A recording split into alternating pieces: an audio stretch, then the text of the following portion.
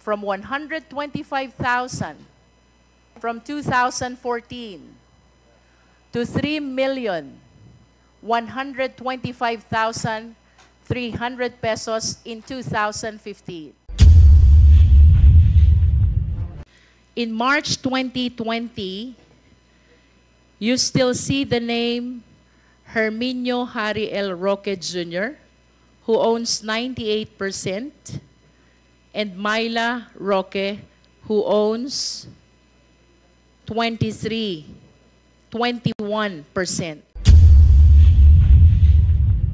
Kayo po ba ay may pamilya? Meron po. Maaari niyo po bang banggitin ang pangalan ng inyong asawa? Si Myla Roque po. And I understand, Attorney Harry Roque, that your wife, Myla Roque, is likewise a government employee. Do you confirm? Former. She no longer is. She used to be a government employee. Yes, ma'am. May we be enlightened, Attorney Roque? Saan po ba siya nagtrabaho before? Well, let me correct, ma'am, your statement that she was a government employee. She was not, because she was a private representative to the Board of Trustees of the Pag-ibig Fund. And her category as a private sector representative did not make her a government employee. As in fact, she was not covered by GSIS, and there's even an issue on whether or not the private sector representative should even file a SALN. Nevertheless, Attorney Roque, as private representative of Pag-ibig Board of Trustee, what benefits or allowances does she receive? She gets per diem, per hearing. Per diem per hearing. Per meeting, I should per say, meeting. Your Honor. Yes, And Your may Honor. we be enlightened, kailan po ba siya na-appoint as private representative dito sa Pag-ibig Board of Trustees? If I'm not mistaken, it was around 2017. 2017? If And I'm not when- mistaken po. When did it end, Attorney Roque? It ended, if I'm not mistaken, 2022 or 23, Your Honor. I cannot remember 2022 exactly. and 2023.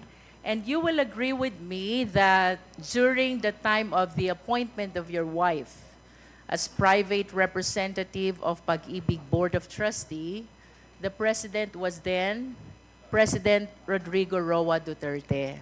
Yes, Your Honor, Madam, Mr. Chair. How about you, Attorney Roque? Did you get any government appointment during those times? I was a member of the 17th Congress from June of 2016 until November of 2017. From November of 2017 until October of 2018, I was presidential spokesperson. And I became presidential spokesperson again from April 2020 until November of 2021. May we know, Attorney Roque, let's go back to your wife. Magkano po ba yung tinatanggap niyang per diem per meeting? Hindi ko po talaga alam kasi hindi namin pinag-uusapan yan, but it was a very modest sum. And with reference to your engagement in the government, 2017, 17th Congress, may we know how much your salary is as member of the House during that time? I do not recall, but I still have colleagues from the 17th Congress here. So I think it was, I cannot remember the exact amount, but it was, I don't know, maybe 200, 300,000. I don't know, 200,000 po, no? 200,000 a month. And you likewise mentioned about your appointment as the presidential spokesperson. Is that correct? Yes, Mr. Chair. Can you please enlighten us, how much was your salary as presidential spokesperson? Almost the same because it was the same salary grade as a congressman. I understand as well, Attorney Roque, that you have children. Yes, Your Honor. May we know the names of your children? The first one is Bianca Jacinta, and the second one is Harrison Jacob. Bianca, and Harrison. Harrison. Does these names of your children have any connection with Biancham? Yes, Mr. Chair. Biancham Holdings and Trading. You confirm? Yes, Madam Mr. Chair. And can you please enlighten us? When was this holding company incorporated, Attorney Roque? As early as 2015, before there was POGO, I believe. It was already 2015. founded. Yes, Your Honor. And during that time, can you please enlighten us, sino po ba ang mga incorporators, first incorporators of Biancham Holdings and Trading? That's myself, my wife, my then law partner Joel Butuyan, Eileen Garcia, and one of my staff lawyers who has since passed, Jarmay Garcia. Can you enlighten us further? Gaano ho ba kalaki ang inyong ownership dito sa Biancham Holdings and Trading, Attorney Roque? It differed over the years, Mr. Chair, because it started as a small company. It was amended once. And, Mr. Chair, can we please direct our resource speaker to limit his answers to the questions which are being propounded? If Mr. I may Chair. proceed, Mr. Chair, would you confirm, Attorney Roque, that at the time of the incorporation of Biancham Holdings and Trading, you were holding 49.96% ownership, while your wife, Myla, is holding 49.96% ownership. Do you confirm? if that is what appears in records, I confirm that, Mr. Chair, but I do not have a copy of the records before me right now. In other words, Mr. Chair, the remaining 0.8% is the ownership which are being shared by Joel Butuyan, Zarmay Garcia, and Eileen Garcia. And it was mentioned earlier by our resource speaker that all these incorporators were his associates, either in Batuyan and Rael, and in Center Law. Do you confirm? I confirm that, Mr. Chair.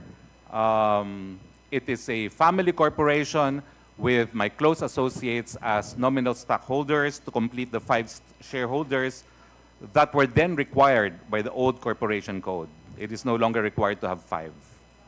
How do you describe the nature of this ownership when it is only 0.8% being shared by 3? Because, to my opinion, they are nominal, if not dummy. Your Honor, Mr. Chair, they're not dummies.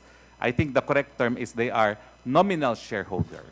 They hold qualifying shares so that we can complete the minimum 5 members of the board and incorporators that was then required by the old corporation code. This no longer representation, required. Mr. Chair, take notice of the answer of the resource speaker. And do you confirm as well that from 2014 to 2020, you were the president of Biancham? If that is what the records indicate, I do not have the records before me, but I will confirm if that is what appears in the Securities and Exchange Commission. Yes. It does, Mr. Chair. And do you confirm as well that your wife, Myla, was a member of the board of director of Biancham from 2014 to 2020 as well? I confirm that, Mr. Chair, because that is the nature of the 5 incorporators and the requirement of 5 directors as well.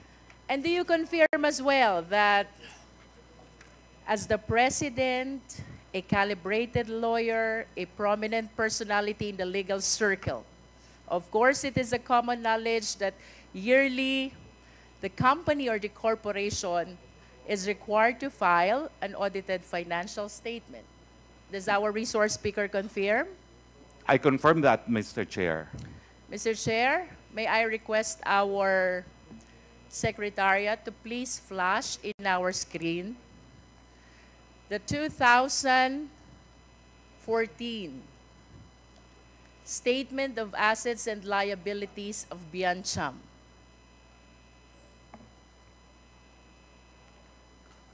Technical, can you please plus the SAL-N of Atty Roque? Mr. Chair, I wish to correct, with all due respect, this is audited financial statement of Biancham and not SALN. And I am requesting that the page of assets be flashed in the screen. This is 2014. Okay, could you please flash the audited financial statements of that company, technical?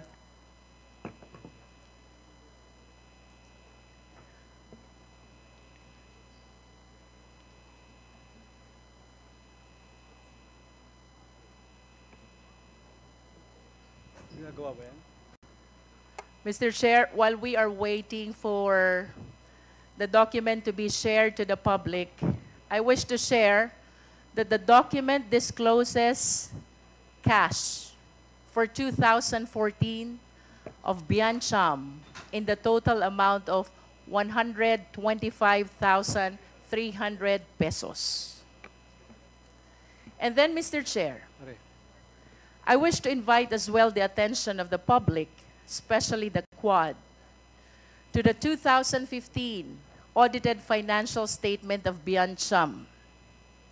Noticeably, the cash increased from 125,000 from 2014 to 3,125,300 pesos in 2015.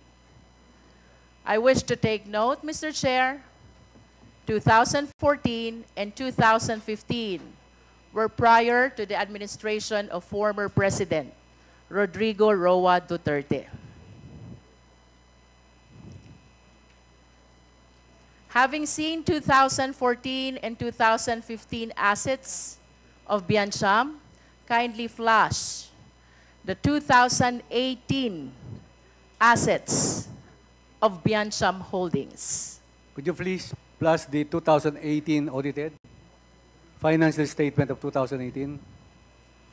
For the information of the committee, Mr. Chair, from 125,000 in 2014 to 3 million in 2015, the cash or the current assets skyrocketed in 2018 to 67,775,800 pesos.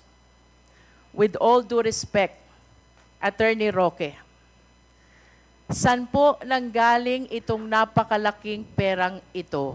Please enlighten us. Nagbenta po ang pamilya ko ng isang 1.8 hectares na lupa sa multinational village, Parañaque. We sold it to the Velarde Group. In turn, the Velarde Group swapped it to the SM Group. And our 1.8 hectares now is where the SM warehouse is located. And can you please enlighten us? Magkano po ba ang pinagbentahan nyo ng property na nabanggit ninyo?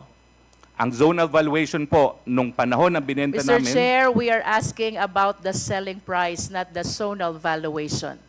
Ma'am, because the selling price is the zonal valuation, it was 12,000 per square meters times... Not at all times, Mr. Chair. No, The zonal valuation is not always the selling price of the property, and that is a common knowledge. Please enlighten the Quad. How much was the selling price of your property, which was the source of your 67,775,800 pesos cash of Biancham in 2018? I do not remember the exact amount, but it is roughly for the 1.8 hectares, 216 million, Mr. Chairman. Mr. Chair, in line with the answer of the resource speaker, I respectfully move that we be provided with a copy of the sale document, the deed of sale of the property that was mentioned by our resource speaker. Mr. Chair. Mr. Chair, may I manifest that I have a PowerPoint presentation that I intended to use, and I precisely included in that PowerPoint presentation the deed of sale, Your Honor, of this property of 1.8 hectares in multinational village, Parañaque. Mr. Chair, that will depend on the quad if he will be allowed to make his presentation, Mr. Chair. If I may proceed, Mr. Chair? Yes, please proceed, and we will decide on that request by the resource persons at the appropriate time. Please proceed. I understand as well that in view of your appointment as presidential spokesperson, you are likewise bound by Republic Act number 6713. That is the Code of Conduct and Ethical Standards for Public Officials and Employees. May I ask our resource speaker, ito po bang 67,775,800 pesos? Did you disclose this in your statement of asset and liabilities and net worth? I remember I declared cash of 60 million, Mr. Chair, in my SALN. What explains the disparity? Why not declare the 67 million instead of 60 million cash only? Because I did not have 67 million in cash at that point in time, Mr. Chairman. I had other assets, but the cash was 60 million at the time when I last filed my SALN as presidential spokesperson, Mr. Chair. Nonetheless, Mr. Chair, the document reflects the amount of 67,775,800 pesos. This is contained in the 2018 audited financial statement of Biancham as of 2018. And if I may share, Mr. Chair, Section 2, Rule 130 of the Rules of Court, documentary evidence. Documents as evidence consist of writings, recordings, photographs, or any material containing letters, words, sounds, numbers, figures, symbols, or their equivalent, or other modes of written expression offered as proof of their contents. Photographs include still pictures, drawings, stored images, X-ray films, motion pictures, or videos. This representation, Mr. Chair, wish to manifest that we are establishing the amount contained in the audited financial statement, which has disparity to the amount that was disclosed as represented by the resource speaker in his SALN for 2018. Mr. Chair, if I may continue. For the information of the Filipino people, I wish to share Section 8, Republic Act number 6713. This is the Code of Conduct of Ethical Standards for Public Officials and Employees. It states that a public official's statement of assets and liabilities, or SALN, includes, among others, all other assets such as investments, cash on hand, or in banks, stocks, bonds, and the like. And I maintain, Mr. Chair, whatever is reflected in the audited financial statement should have been declared in exact amount in the SALN of the resource speaker. If I may continue, Mr. Chair, Republic Act number 3019, Anti-Graft and Corrupt Practices Act, Section 7, Statement of Assets and Liabilities.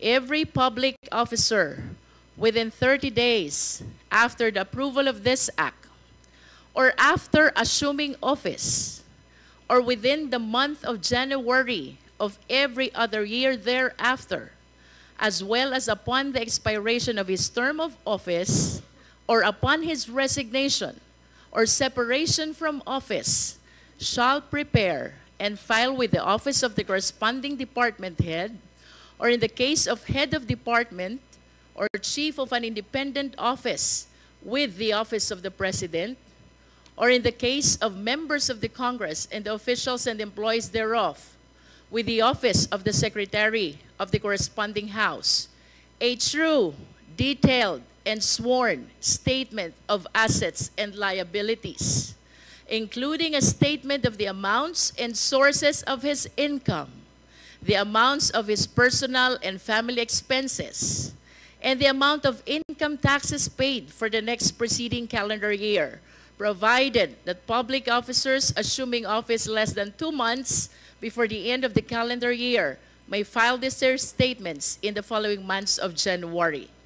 Given these legal provisions, Mr. Chair, both 3019 and 6713, may we ask the resource speaker, did you strictly comply with the requirements of these laws? Mr. Chair, to the best of my abilities, yes, because my last net worth that I declared was 124 million pesos. In line with that, Mr. Chair, I respectfully move that we direct the resource speaker to submit his SALN from 2016 until 2022 as described and required by Section 7 of the Anti-Graft and Corrupt Practices Act, Mr. Chair. So moved. Please, Atty Roque, submit your SALN since 2016 to 2022. Your Honors, may I manifest that I will do even more than that. I have asked the House of Representatives to submit my SALN even when I was working as a working law student in this honorable chamber. Mr. I Chair, worked may here as a we student. direct So, our resource way back, speaker Your Honor, 1988, to just answer I'm the preparing question? everything on my SALN. Mr. Your Chairman. Honor. Atty Roque, Mr. please Chairman. answer the question of... I will comply, Your Honor, and will Okay. even submit earlier SALNs which are filed with the House of Representatives. Congresswoman Chairman. Luistro. Mr. Chairman, Chairman, perhaps. Mr. Chairman, let me remind our former colleague, Attorney Harry Roque, please do not talk unless until you're recognized by the chairman. I am so reminded, Mr. Chair. Thank you. Congresswoman Chair. Luistro, please proceed. Proceeding to my second point, Mr. Chair, I wish to invite the attention of the resource speaker to the two versions of his or Biancham's general information sheet. And may I request the Secretariat to once again share these two documents to the public. We have one GIS. This is dated March 2, 2020. And another GIS dated October 21, 2020. If we will compare, Mr. Chair, in March 2020, you still see the name Herminio Harry L. Roque Jr., who owns 98%, and Myla Roque, who owns 21%. However, Mr. Chair, with the GIS of Biancham in October 2020, the names of Harry Roque and Myla Roque are no longer in the stockholders' information. And I wish to invite the attention of the Quadcom that a certain Percival Ortega, per October 2020 GIS, is now the owner of 99.99% ownership of Biancham Holdings. Can we request the resource speaker to enlighten us on this? Yes, Mr. Chair.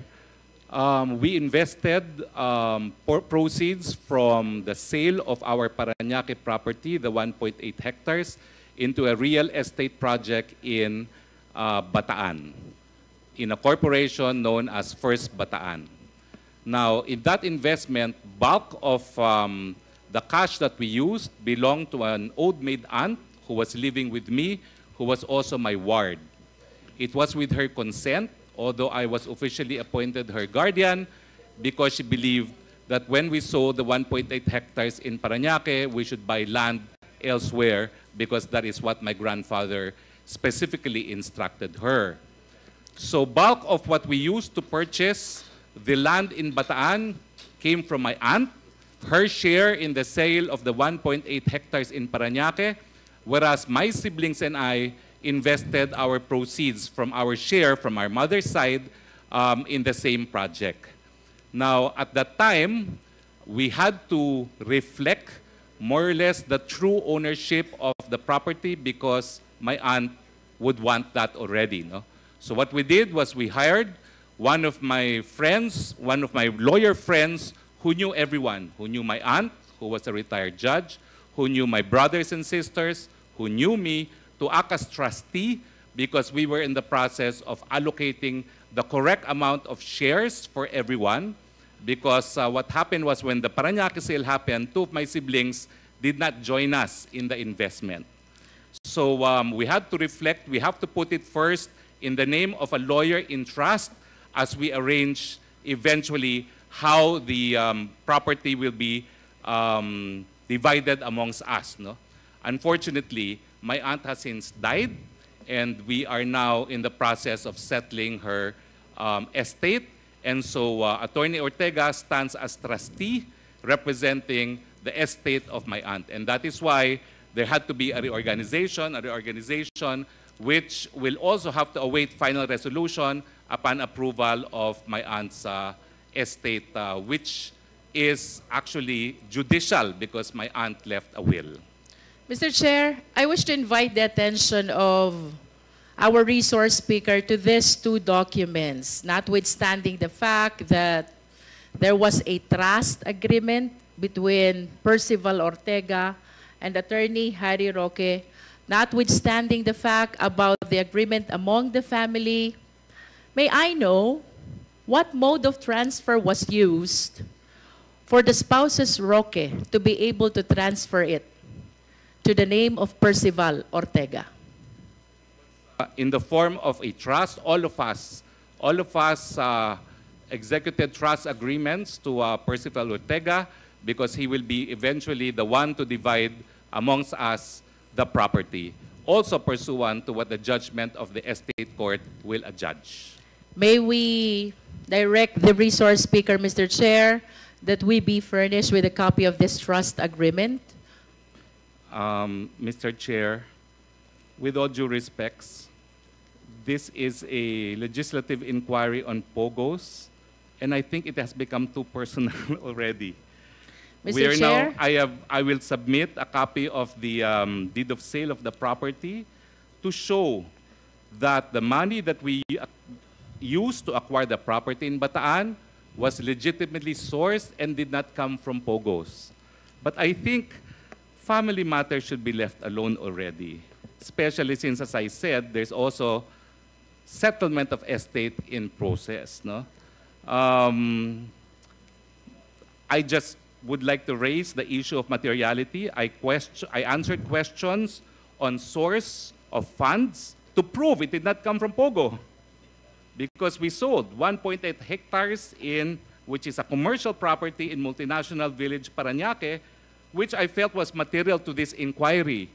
But to inquire now even on family trust affairs, I think it's too much already. I think I have shared what the committee should know, that we had funds to acquire the land and legitimately sourced through a sale transaction which is duly documented, and I will submit a copy of the said document, including also a copy of the zone evaluation in the area to indicate at least minimum price by which we sold the 1.8 hectares. With all due respects, Mr. Chair. Mr. Chair? Does the movement with all due respect to require- the resource speaker, but I insist that we provided with the mode or the instrument that was used in the transfer of the shareholdings from spouses Roque to Attorney Percival Ortega. I wish to go back to our previous committee hearings, Mr. Chair. We have established a number of circumstantial evidence already, which, when taken together, will lead to one reasonable conclusion that our resource speaker has connection to Lucky South 99. At first, I was surprised by the sudden increase of the assets of Biancham that is coming from 125,000 to 3 million, and then in 2018 to 67 million. And now, Mr. Chair, we have seen a sudden change in the name of the shareholder or the stockholder of Biancham, formerly from Spouses Roque and now to Attorney Percival Ortega. I wish to rule out, to verify, ito po bang mga movement ng pera na ito? After all, he is the one who mentioned na hindi ito galing sa Pogo. Let the Quad verify kung saan nga nanggaling ang mga perang ito, Mr. Chair. Attorney Roque, the Congresswoman Luistro has stated the reason why the document that she is asking from your end is necessary in the investigation that the Quadcom is conducting. With respect, of course, to the funds that are in question, the committee should be convinced, following the questions raised by Congresswoman Luistro, the committee must be convinced that indeed the proceeds of the sale of your property is the one that is now being reflected as the assets of the Biancham Corporation. So I would ask our resource persons to please comply with the request of Congresswoman Jinky Luistro. I will comply, Mr. Chair, but may I be allowed to say that I differ with the good Congresswoman's conclusion that circumstantial evidence have linked me with Pogo. I assert that my relationship with Sandra Ong was a professional relationship, and I think the deed of sale over 1.8 hectares of land will prove where we sourced the funds to buy the Bataan property. Thank you, Mr. The Chair. manifestation of our resource persons is noted. Mr. Chair, Please proceed, Mr. Chair. Congresswoman. Is this should- related to yes, with the indulgence of please, Congresswoman with the indulgence Luistro? of Congresswoman Luistro. Chairman Abante, you're Should recognized. she make a motion to that, Mr. Chair, in effect? I already moved, Mr. Chair, that Then- he be directed to submit to us the copy of the mode of transfer if that is indeed a trust agreement. Yes, Congressman Abante, the resource persons has stated that he will comply with the request of the Quadcom. As resource speaker said, he will comply. I second the motion. Thank you. So please proceed, Congresswoman Luistro. Mr. Chair, I just want to share to the public that the other and common modes of transfer of these shareholdings are by way of sale or assignment. And if these are the cases or the modes which were adopted by Biancham, I believe that there is an obligation to pay the necessary taxes for the transfer. I wish to read, Mr. Chair, Section 254 and 255 of the Tax Code as amended.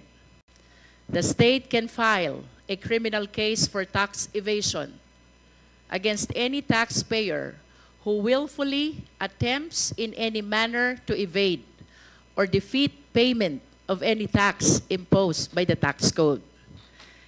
Given this legal provision, Mr. Chair, I wish to move, or may I move as well, that we direct the resource speaker to submit his income tax return for 2018 declared in 2019.